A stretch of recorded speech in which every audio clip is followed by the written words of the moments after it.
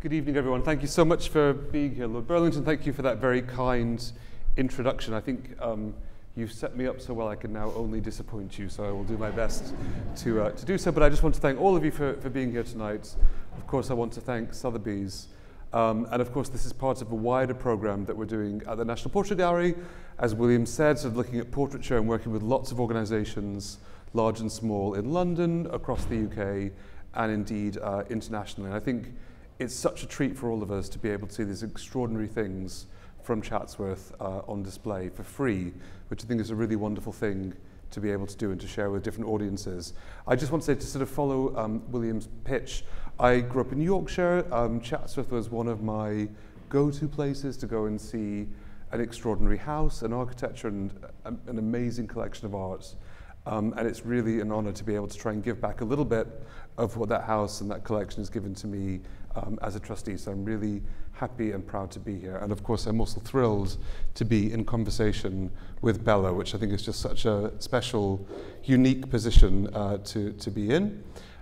You'll see on the screen behind us, there's a sort of rolling PowerPoint of all of the extraordinary Freuds that are at Chatsworth House, because as we'll talk about tonight, you've seen 3 that are selected which are extraordinary, and we'll talk more about those, but it's a much wider collection and a much longer standing relationship. And actually, last year for Freud's centenary, I was very lucky to be able to see a beautiful exhibition that Chatsworth did looking at their relationship with Freud. But without further ado, on the idea of relationship, I mean, I think as William said, what's so interesting about the display downstairs is, of course, it focuses on portraiture, but also, you know, the collection that a family has both acquired, commissioned. I know that commissioning is a difficult word, and we'll talk more about that. And so I really want to focus tonight on family, both in the sense of a family collection and what that means, as opposed to a museum collection. But of course, your understanding of family, and of course, Freud's understanding of family as a painter. So I wonder if we could begin by just talking a little bit about your experience of that.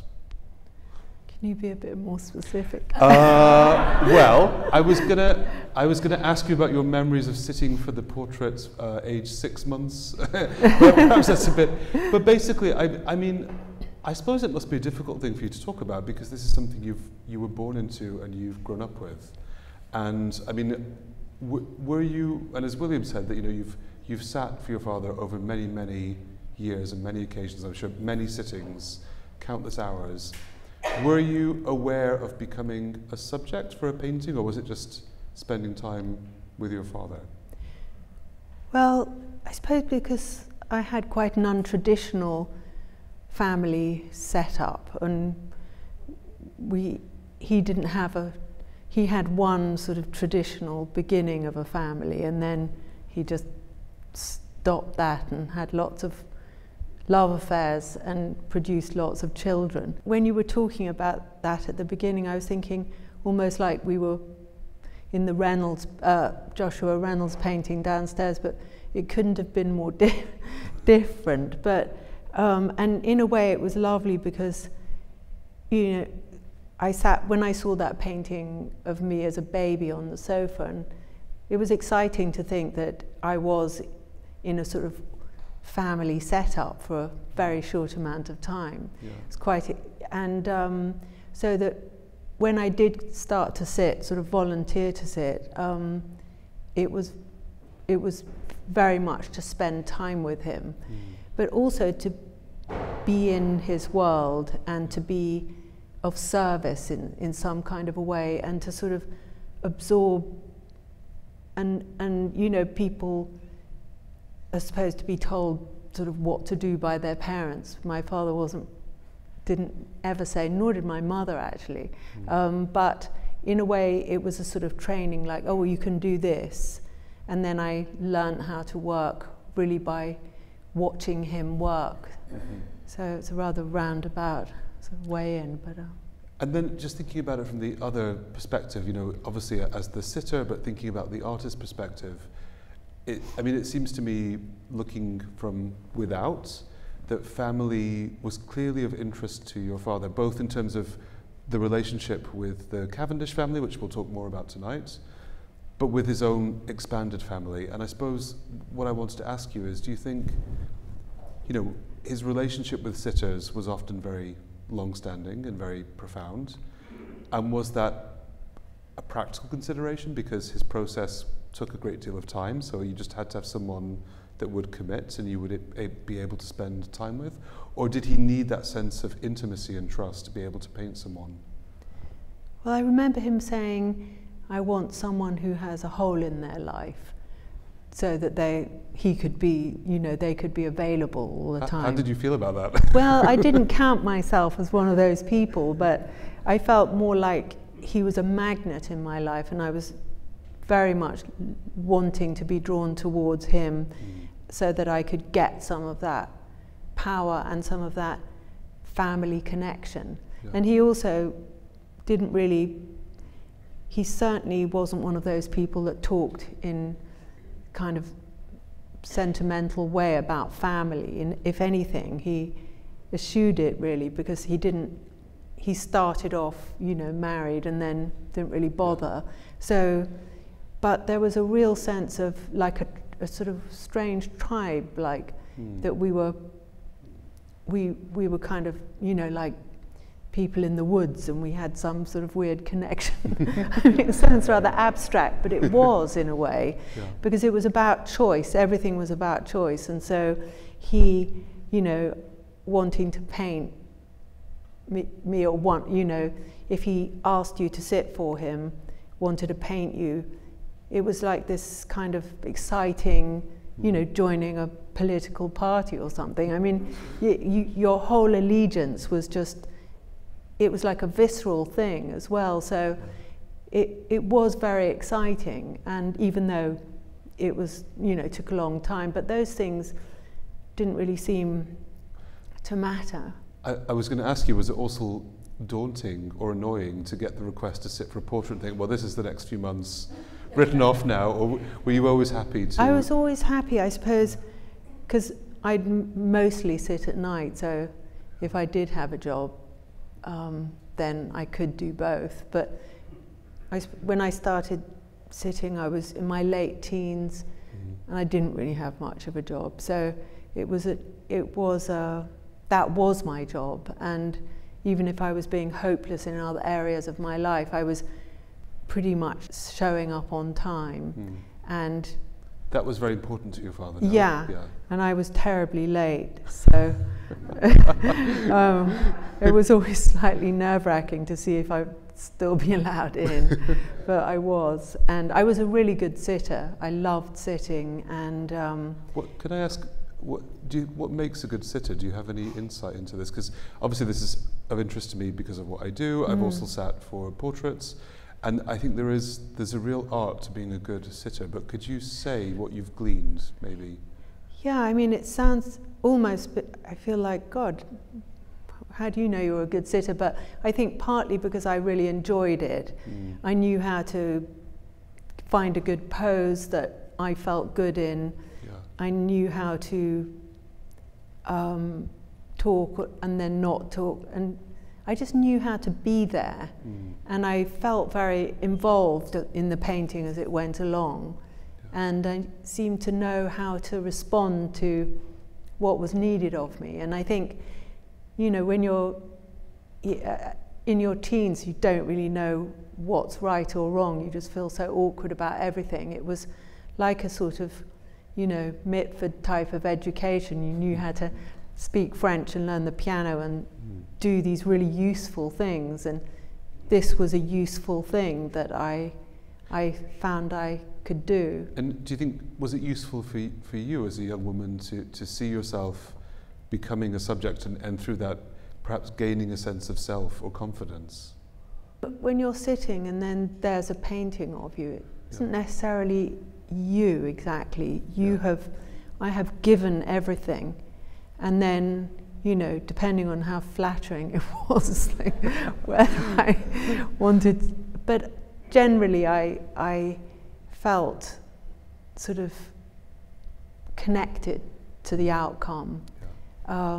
Did you see the painting progress? Because some artists don't want to show you until it's finished, but were you able to see the progression? Yeah, always after I would always look, and it wasn't often that, I mean, he didn't have any kind of mysterious kind of behaviours of you can't look at anything, and so, I mean, I was obviously very careful not to say some stupid thing, and also I wanted to sort of say things that denoted my enjoyment of being involved, and you know, just things like seems to be going really well, something pretty obvious, but see you tomorrow, same time, same place. I mean, things like that was what really mattered. He didn't want me to talk about brush strokes. You know, once I tried, and he said, "You don't want to know about that," and I said, "Oh, okay."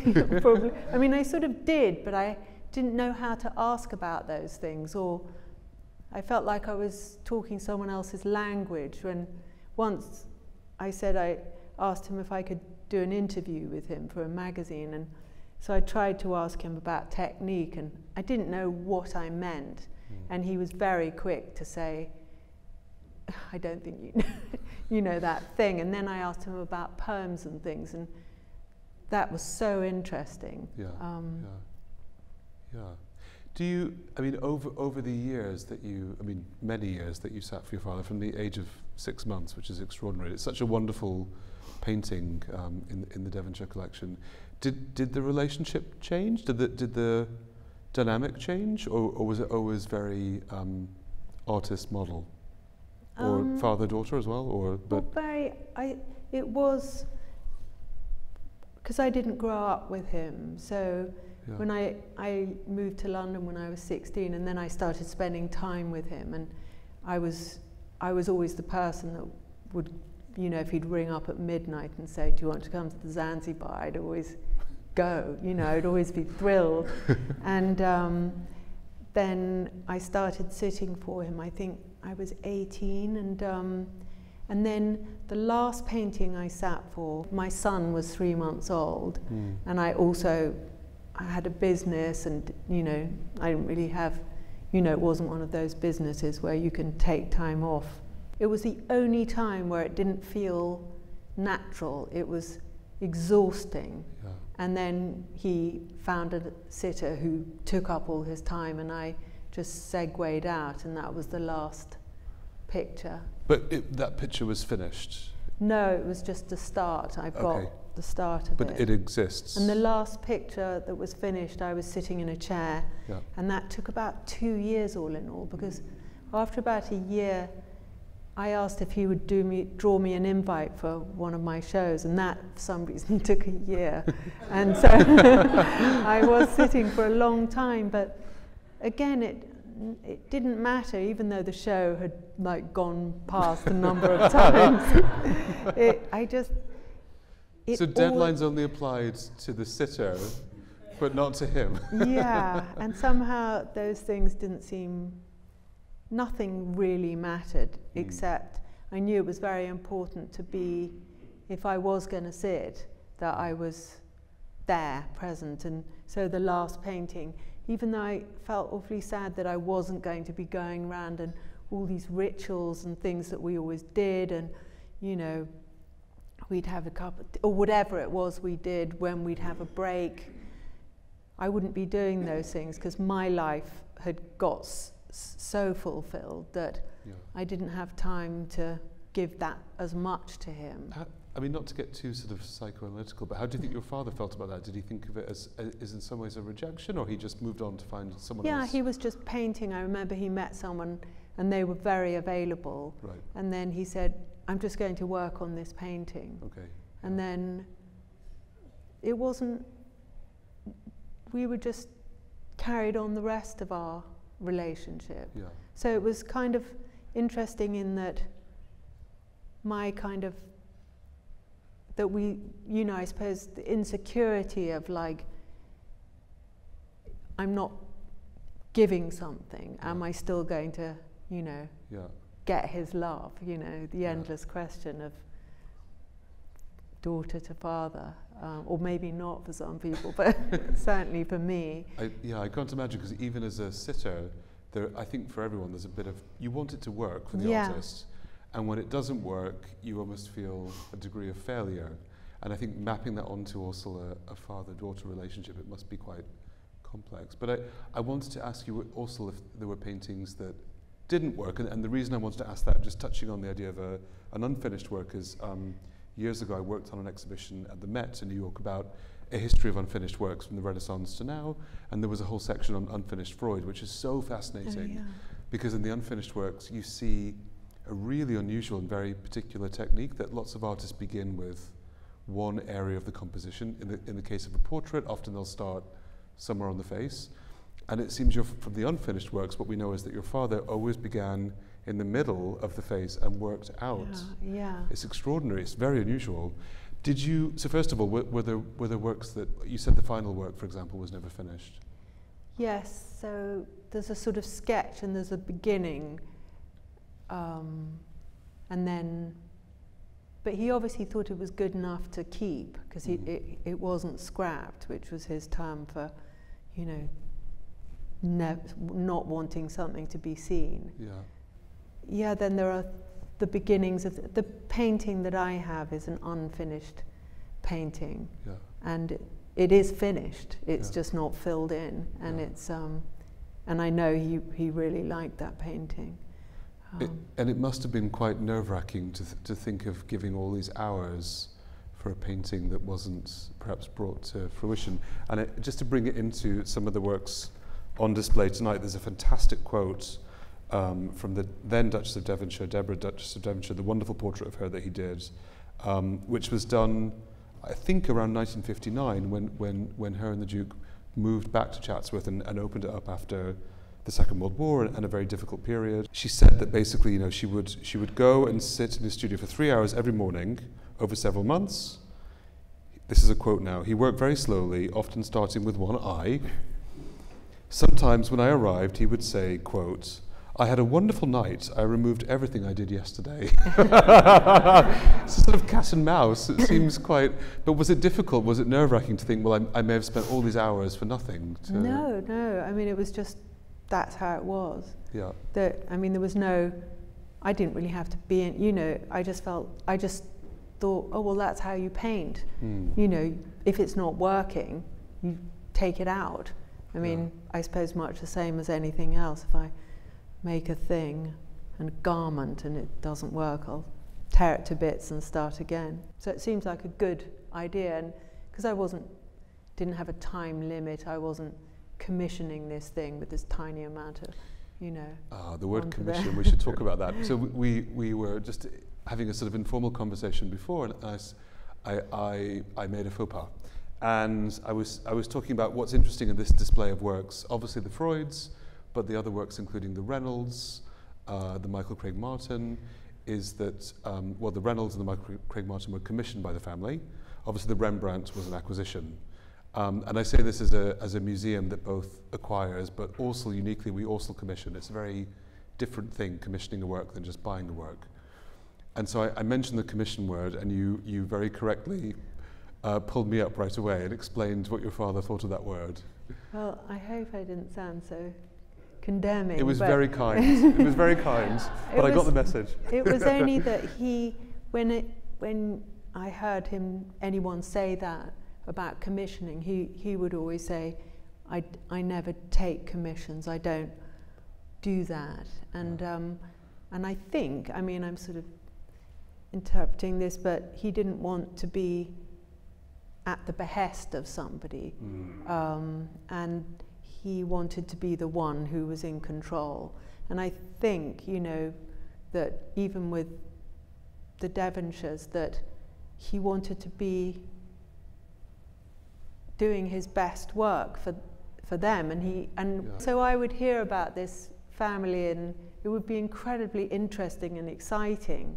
And then I felt terribly touched to find that me as a baby is part of their collection, and it feels like I'm joining your family, sorry. But I mean, because my family was so unconventional, it was so sort of fragile in a way, that other people's families seem really exotic. And you know, the sort of traditional setup of them, and even them kind of claiming each other in that way. Yeah. So I suppose now being, you know, seeing paintings wherever they are of me, and I think there's about 10 paintings, or possibly 11, including, you know, one from a photograph of me and him. That feels very like a bond, and kind of like a nice feeling that I imagine people who have nice big families have. Yeah. Maybe, you know, that's my fantasy anyway. Family portraits. Yeah. Yeah. Yeah. And it must also be nice to know that the paintings of you, for example, the beautiful one of you as an infant, 6 months old, are in a good home. Yeah. And well looked after. I've seen it there. It's very, very nice. So it's lovely. And then, I mean, just thinking a bit about this particular family collection, because obviously, you know, as I sort of alluded to in passing, it was very long-standing, and it began right as the then Duke and Duchess moved back to Chatsworth in 1959. I believe that Freud was one of the very first house guests, which seemed quite deliberate, perhaps to have an artist rather than a peer, and I mean that in two senses. And of course, it was maintained over, you know, many decades and 2 generations. And I think what's interesting, and you've seen this now on the screen behind us, including this fantastic work, which is site-specific, and you can't say that very often about Lucian Freud, but it was painted in situ for a bathroom at Chatsworth, I believe, begun on his first visit in 1959. But it just, I mean, it seemed that he was obviously drawn to this place and this family and this context. And I mean, did you talk much about it? Or? Not really, not in that way, but more in a sort of gossipy, but not in that sense gossipy, but about people. And I would hear these interesting stories, and also when I got to know my father, he didn't really go out of London, so the idea that he would be in the country even seemed quite wild, you know, like, God, he had a different life then. And he would do things differently. The idea of him working outside of his studio, you know, when I would visit him, he'd always be in the studio. You know, I remember him saying to my sister Esther, he thought abroad should be scrapped because he just didn't want to go anywhere. He only wanted to be there. And so it was like a sort of more fantasy idea of him as an artist, and then, but it was, you know, sometimes he would just suddenly, like when I asked him to write my name when I started my fashion business, because he had this funny, cool writing, and then he was just unusually, during a break, had a sketch pad, and then he handed me this thing, and he'd done this little box with my name and the tiny drawing of the dog in between. And then I could sort of imagine him being in that bathroom at Chatsworth and just starting to work. And also, I remember once when we were sitting on a night picture, he suddenly, in a break, disappeared into the sitting room, which was a bit like one of those bourgeois rooms we never went in, even though he'd obviously come from that background, but certainly you didn't see much bourgeois behaviour. But he started painting the wall with a paintbrush, you know, not a, you know, just a normal paintbrush, you know, like that. And then he painted the whole room brown with this, and it was fantastic. And it was such fun, and so we'd go in there sometimes and he would just paint away, and it really made you want to join in. And the record player was in there, and so sometimes we'd put a Fat Swallow record on and dance, but he had this very fancy carpet, and he said, don't go on the carpet, let's go around the outside. House proud. We'd just sort of and he'd do these kind of crazy dancing, and we'd just dance around the edge of the room. And it was so nice. Was this the studio in Nottingham? In Holland Park, yes. That was before he moved to Kensington. Yes. Church Street, So it was at the top of 4 flights of stairs, which he used to run up. every time, which I still do. I caught the habit. I run up the stairs all the time. And I always think of him, you know, and he'd run up the stairs, and then he had double doors in case someone tried to get in. He'd have a metal stick behind the door. I mean, he wasn't paranoid, he was just, you know, like a wild person in that way. He didn't want people laughing, anyone who knew him, he just was tense all the time in this, you know, ninja type of way. And I didn't really know him, but I sort of saw him a bit, and he had a fox-like quality. I always thought very agile and very alert. He was very strong as well. So if you were crossing the road, which was never at a zebra crossing, he'd grab you by the arm and just propel you over the road, and everything was kind of quite exciting. And I mean, just to round out, I want to have questions from the audience, because I'm sure many people will have questions. It's such a gift to have this insight, and thank you so much for being so generous with it. I mean, just thinking about the span of the collection at Chatsworth, as I mentioned, it's quite extraordinary because it goes from very early works to late works. It encompasses works that were bought, that were probably given, that were not commissioned but done in dialogue, you could say. But I suppose there's some particular interests which relate to the setting of the house and relate to the countryside, and indeed sort of aristocratic life, whether it's horses, which were, you know, obviously a great interest of your father in multiple ways. And one of the very earliest works is of a horse, and the very extraordinary late work that you'll see on the screen of this crop of the back of a mare's hindquarters, which is really remarkable, as one of the latest works. I mean, do you think that this particular context was of interest for him? Dogs, of course, are also important, and was he sort of thinking about a different context than perhaps the city life? Yeah, I think he was always interested in aristocratic family life. I'm not sure, I suppose because not sort of generally, but it was, I suppose, certain people who lived those lives. Yeah. And so he liked the Devonshires. But I mean, just to be clear, I think what's extraordinary about the work is that he treats everyone the same. In a portrait, you can barely distinguish someone's social status or background or context, whether it's the Queen, and of course that was always, I mean, apart from the crown. But, you know, you would actually, and even in these portraits, if you think about it, you would struggle to assign, if you didn't know the sitter, you would struggle to assign a particular social class or background to them. He seems just very interested in the face, the physiognomy, the character, not someone's social position. That seems irrelevant. I think he liked the person, and then everything about them was of interest. Their social position, you know, how they lived their life, and that was, you know, he wasn't snobbish in that way. You know, he was very discriminating in the best sense. I learnt that word from him to mean a good thing, not a bad thing. In choosing people that he found interesting and stimulating. Yeah, he wasn't. I mean, I remember he very kindly came to my son's primary school. I think they were about 6 or 7, and then the teacher, you know, in a very nice way said, "Oh, these are all little artists," and he said, "No." He wasn't having it, you know. Ouch. It was really funny. Ooh, harsh. I think this might be a nice, I'm speechless, so this might be a nice moment to see if there are any questions. Otherwise, I've got other things I want to ask you, but I also want to give other people the chance.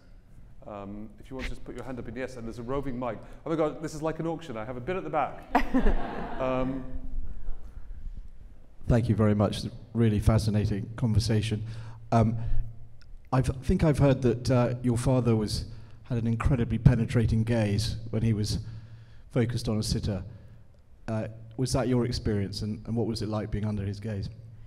Yeah, he had this thing, he would look very intensely and then open his eyes a bit more, as if to get more into the picture. And so I'd watch him do that, and then I went through a phase of copying in that. It was it was rather silly, me doing it, but I thought maybe I would, you know, be able to get more by, but he did do that. So when I was sitting for him, it would be like a zoom lens, I suppose, to use a really banal analogy, but you just got used to him scrutinizing, looking for what he wanted, and nothing was intimidating because it felt good. It felt good being there, really. So, but it was, yeah, he had this kind of, you know, I can only pause for a second and scan around and look and absorb, and he had these very pale blue eyes, and yeah, it was part of the thing. I want to, if I can, just ask a follow-on question, which you sort of alluded to before, but in terms of being scrutinized, you said very eloquently that, you know, you had to hand over your image in a way to the painting, but was it difficult to kind of give yourself over? And also, you know, as a young woman, was it difficult to see an image of yourself that maybe didn't register, didn't feel flattering, or you always were able to disassociate and say, this is a painting, this is my father's work? Or I did like all my paintings. Yeah. I did 2 nudes, one I liked much more than the other because I look better. But I mean, I'm just normal. Yeah. So, you know, I don't, but even the one that I like less, I suppose I feel it's more, I feel there's a painting, and the other one I think, oh my God, there's me, you know, that's a painting, you know, I just like it even more, but, you know, I don't feel at all embarrassed about being vain about that. But there's one, you know, some of the paintings, there's one in particular, a really small picture of my head, and I look a bit like a boy. Yeah, it's beautiful. And I love that painting so much. It looks a bit like my son, and there's so much vulnerability to yeah, that painting. I feel it was a weird moment in my life, and I just felt like he was taking care of me somehow by painting me. And then sometimes I remember him doing an etching of himself, a self-portrait, where he looked like he was really suffering, and I said, I really need to have that. I wanted to take care of him by having this etching, so I could just, because he was a difficult person to comfort, and partly because he was so restless. But I remember when Lee Bowery died, and he was really upset, and I just found myself, I just sat at his feet on a chair. I didn't really know what else to do, but I just wanted this proximity, because I didn't have much of that either. You know, we weren't like again, I hadn't grown up, you know, in this kind of cuddly way, or but it was nice to do things that seem rather odd, but to do them and instead of not doing things. And and there, you know, there is tenderness there, because I suppose one of the cliches of your father's work, of what people say, is that they can be very, not harsh, but, you know, they're unflinching, certainly. But I think within that, there is tenderness, especially that, as you said, that beautiful portrait of you. I would very much include that in that category. Are there other questions? I want to allow time for, yes, we've got 2 here, so. Is there a side of you that hates him? Gosh, I wouldn't say that, but when he was quite old and I knew he was going to die, I thought, I wonder if when he dies, I'll be freer to be myself. And it was exactly what happened. And it was as though he gave me a parting gift of not passing, because he had such strong opinions, and they were so brilliant, his opinions, that it was very difficult not to want to have his opinion on anything, even though I knew it should have been my opinion, you know. whatever it was I was doing, but it made maybe me defer to my own self-belief. So I never hated him. I loved him sort of in a crazy way, but it was liberating when he died, and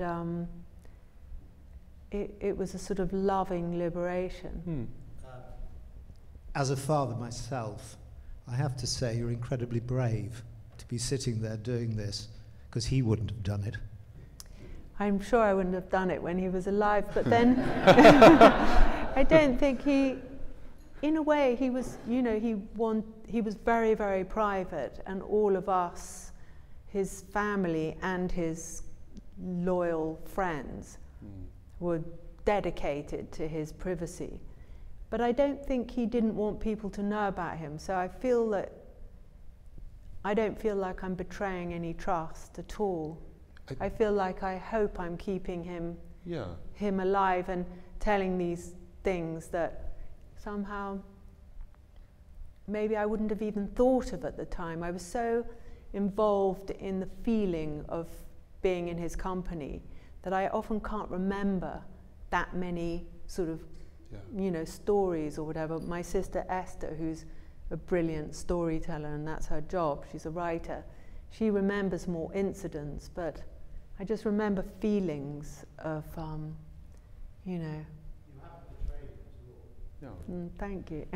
No, I would just say that, I think often in life, great artists want to protect their privacy, to protect their time, to give it to their work.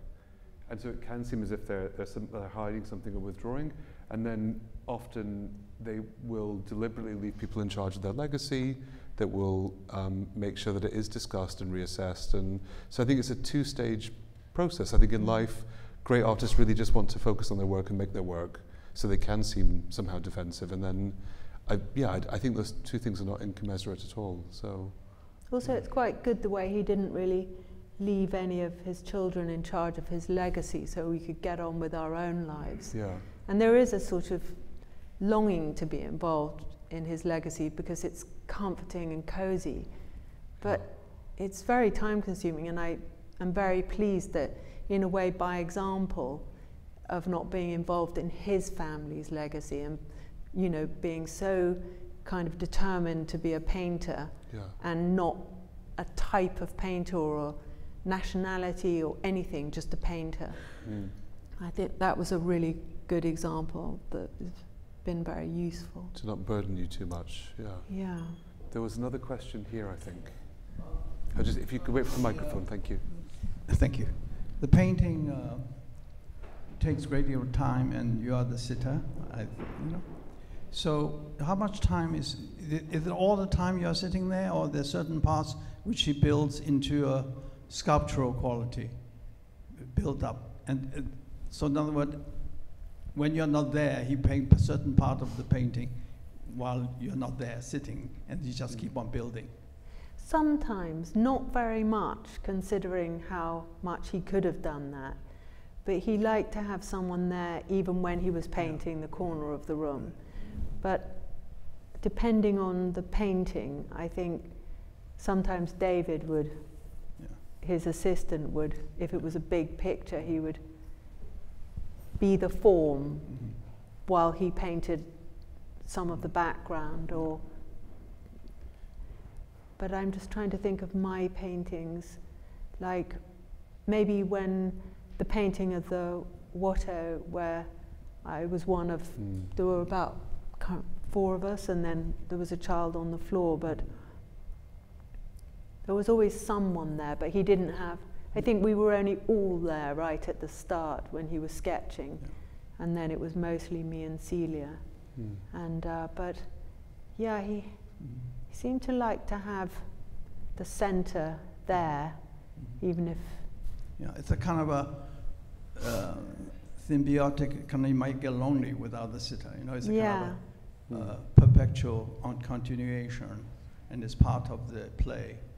There's someone, the warmth and all that, right? The presence of I think it makes some sort of dimensional thing. I mean, I don't really know, because I'm not remotely technical. You're a painter, so, But yes, he liked to have someone there if they could be. So yeah. Thank you. Did you see his process change over the years you sat for him? Because I mean, obviously this collection also spans pretty much his entire career. Your sittings go from being 6 months of age, and did it make a difference? Because obviously his evolving technique and style is a very important part of the work. Or I think when I started sitting, you know, as a teenager, he painted a lot in that way. It was a bit freer than these paintings, perhaps, and then, you know, the later ones, they seem to have more paint on the canvas. Yeah. I don't know why, but there it was. It just felt like he was pushing ahead, always trying to go somewhere a bit further forward, and I think our time might be up. I actually just want to ask one final quick question, if I can, which is you just mentioned the beautiful painting based around Watteau, which I believe was in the National Gallery, fantastic exhibition last year for the centenary. Is it strange to see those paintings you sat for, and those very private, intimate moments, becoming so historic and historicized, or it's part of the process? Seems great. Seems like great. Good. You did it, you know, you won. It was, wonderful. I know he liked the idea of people being able to see them. So to have it in the National Gallery and seemed fantastic,